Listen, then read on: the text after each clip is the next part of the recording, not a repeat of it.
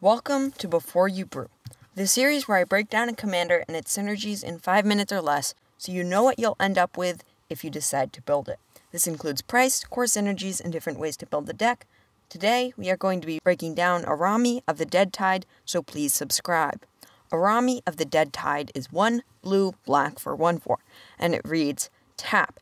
Exile cards from your graveyard equal to the number of opponents you have. Target creature card in your graveyard gains Encore until end of turn. The Encore cost is equal to its mana cost. What is Encore? Encore reads, exile the creature and pay its mana cost. For each opponent, create a token copy that attacks that opponent this turn if able. They gain haste. Sacrifice them at the beginning of the next end step. Activate this ability only as a sorcery. What does every deck with this commander care about? The first important thing is you have to get something into your yard. You need stuff to recur for the commander to get you any value. So usually you're going to do that with mill and sacrifice. Combat damage, ETB, death triggers, and sacrifice.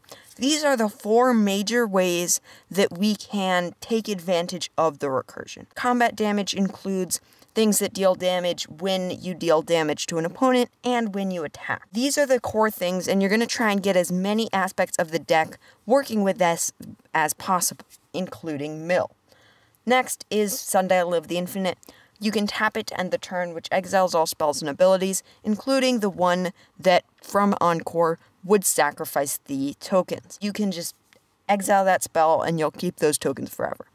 Other forms of recursion can be important. You can also do untap effects in order to be able to use the commander in order to be able to use Aurami multiple times. You only want to do the best ones because you don't need very many, but you also have to remember ETB, death, attack triggers, and sacrifice. Those are the important things, so if you can get them attached to that, then that's great. As I said a minute ago, you're going to want to attach as many base aspects of the deck as possible to sacrifice combat damage, death, and enter the battlefield. You're going to want to take as many aspects of the deck and put them into sacrifice, combat damage, death, enter the battlefield as possible. So that's ramp, draw, and remove. Options of how you want to build the deck. I've said this many times.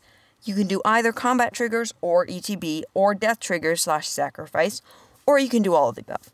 The advantages of these are if you do combat triggers, you can get evasion, and you can get other combat triggers that work with it, like with you attacking, such as Biden of Thassa effect. With ETB effects, you can get things from that benefit from ETB, like Guardian Project or Panharmonicon. And with sacrifice effects and death effects, you can get aristocrats. But if you do all the above, you don't get to run any of those synergistic effects, but you get to run the best possible triggers from getting it back. The biggest upside to this deck is it's very resilient to wraths and removal. It's like any recursion deck. You're just going to keep on bringing it back and recasting it and getting value, and your opponents are going to waste cards trying to stop you. The biggest downside is it's going to be very difficult to build this deck. There's a very wide range of things that you can search for, and it's just that you need to find and look through. If you search for death, sack, ETB, combat damage, you'll end up with a large amount, hundreds, maybe even thousands of cards to look through, and you're just not going to be able to look through them all. So you're going to have to rely on sorting by EDH Rec Rank, which is a feature on Scryfall, and you're just kind of going to have to rely on what other people have done. And the upside to that is you'll always be building this deck. It's not going to be that uncommon for you to just run into another card that is great in the deck. Power level, I am using the Play EDH Discord server power level scale. There's a link in the description explaining it. If you're doing Battlecruiser for this deck, you're typically going to be doing combat triggers or everything, and you could bring this down to a $50 budget if you want. Mid power, this is typically going to be anything except for combat triggers, although combat triggers is possible.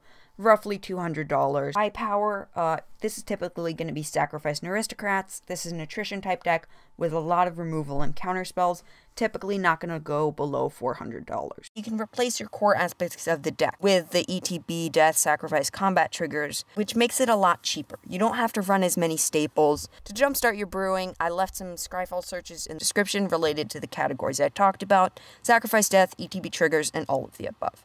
Thank you for listening. Please like and subscribe. I intend to make a lot more of this series. This was my episode. Please comment or hit me up on Discord with suggestions of how to improve. Thank you for listening, and I will see you next time.